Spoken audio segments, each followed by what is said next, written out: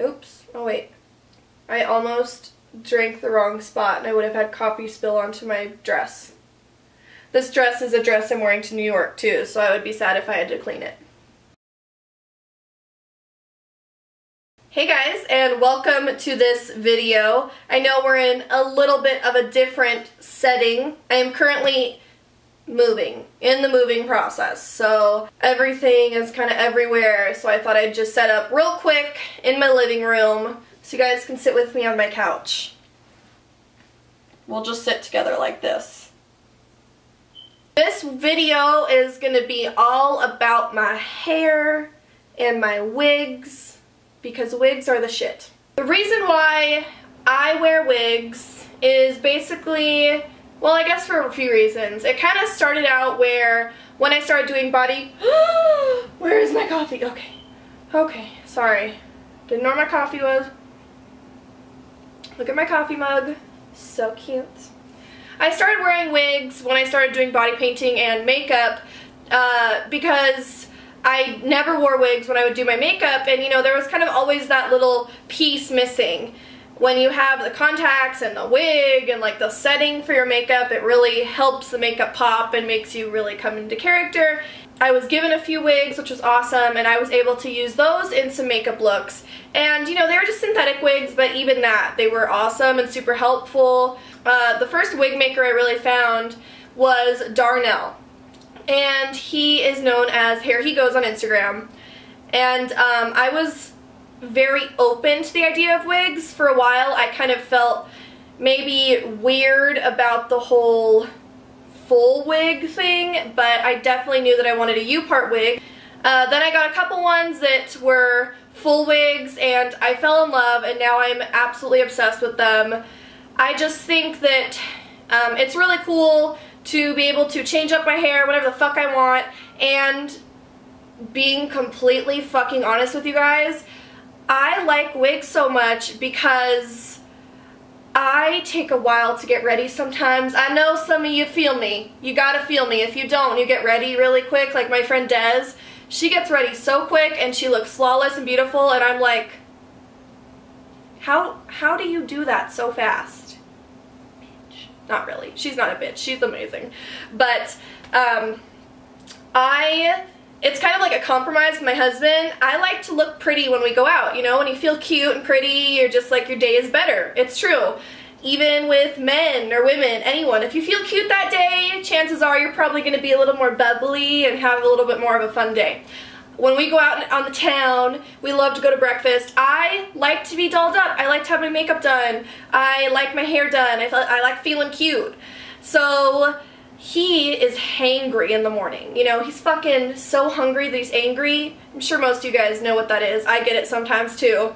And so he's always like, oh my god, Jordan, hurry the fuck up and get ready, please. He doesn't say that. He waits patiently, but inside, I'm sure he's saying that. So it's kind of nice because I try to do my makeup as quick as I can, and instead of having to sit there and like curl my hair, I'm just like, oh, let me throw on a fucking wig. Good to go. Even when we go out and I don't wear makeup, which is the majority of the time, I throw on a wig and I still feel like half cute. I'm just like, oh, my hair's done at least. I got that going for me. Not that I don't feel cute without makeup. Don't put that on me. Not wearing makeup's fucking fine. I'm just saying. I wear mainly human hair wigs because synthetic wigs are fine, and but you know, there is still a difference. What am I trying to say?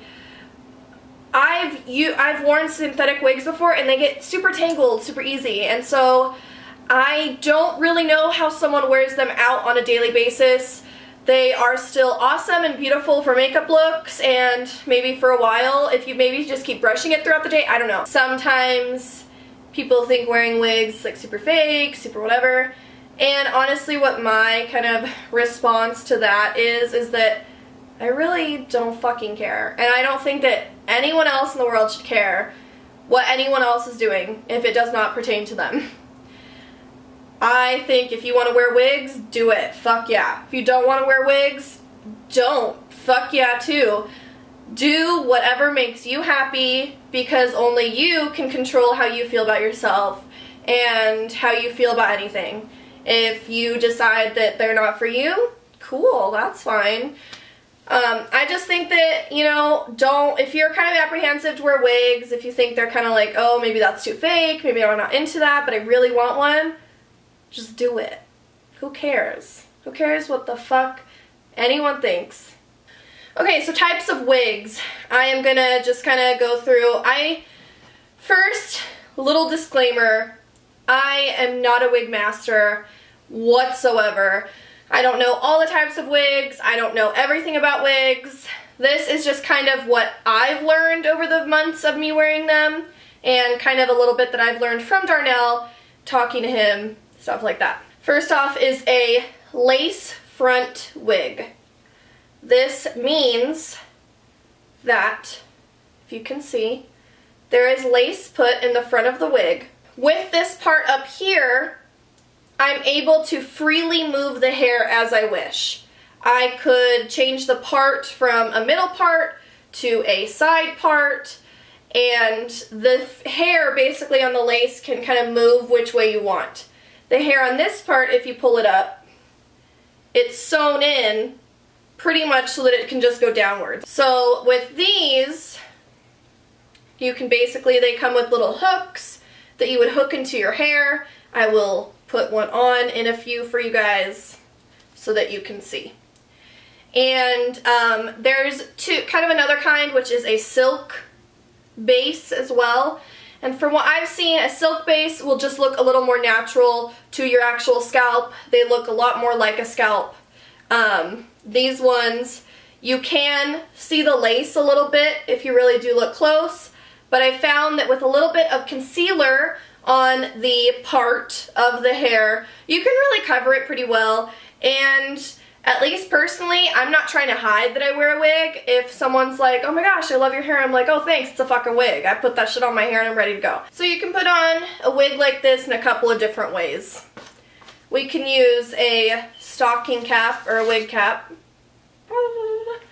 or use bobby pins.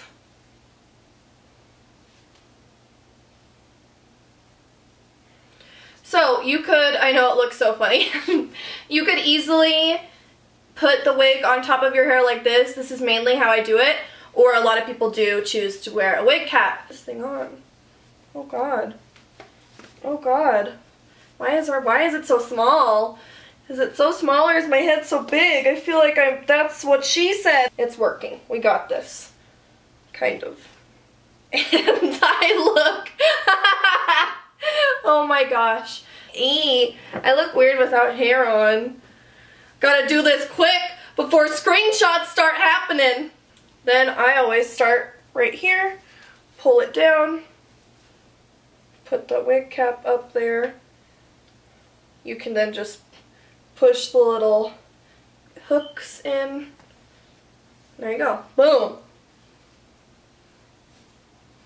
Simple as that. This may not be on perfectly right because I don't have a mirror in front of me. I'm going off of the viewfinder. So don't judge me, monkey. This is a U-part wig. This U-part wig is super thick, which is awesome. But basically, if you can see from this side, it has hooks all around it, just like clip-in extensions do. And what you would do is you would essentially clip it underneath your hair. You'd pull a big section of your hair from the top of your hair up, and you would clip this around and then put your natural hair on top, and this just blends right into your natural hair. Take this, all of this of my hair, messily, doesn't have to be perfect right now, because I'm just showing you a general thing, and I am going to twist this shit up and just put it up for a second, like so. I'm actually showing you how to, you know, make a unicorn horn. I hope that I shaved my armpits, because if I have hair showing, I'm going to be a sad panda. Sexual harassment panda. Clip that in. Clip it in right under where you have that hair all pulled back. Take this out. And your hair that already goes on top of it will completely cover where the tracks are. Then we have a synthetic wig. On these kinds of synthetic wigs, you can use low heat on them. So if I did want to curl it just a little bit, I could use a very, very low heat and curl them just a little bit. With synthetic wigs and human hair wigs, so basically with the human hair wig, you know, it's human hair, so it'll obviously look the most realistic. The synthetic, it's a little shiny, it's a little on the kind of shiny side, but if you put dry shampoo or some baby powder on it, it will help to take some of the shine away. But I definitely just prefer human hair. It's easier to do what I want with, it looks a little more natural, but it is also going to be a little more expensive, so. I'm addicted. They're addicting. If you have any hope to get wigs, you will be addicted because you will put them on your hair and you will suddenly be like, what have I been doing with my life? I have spent a pretty penny on these wigs because it's so worth it. I love changing my hair color and not having to damage my actual hair. So now I'm going to answer a few questions for you guys. I asked for like a Q&A, kind of frequently asked questions so fucking long ago, but I did talk with Darnell and we decided to kind of answer them together. I will give you some of his answers to help you out and just kind of some of mine that I've found. So yeah. The biggest question that was asked is how much? This totally depends on absolutely every kind of factor of the wig.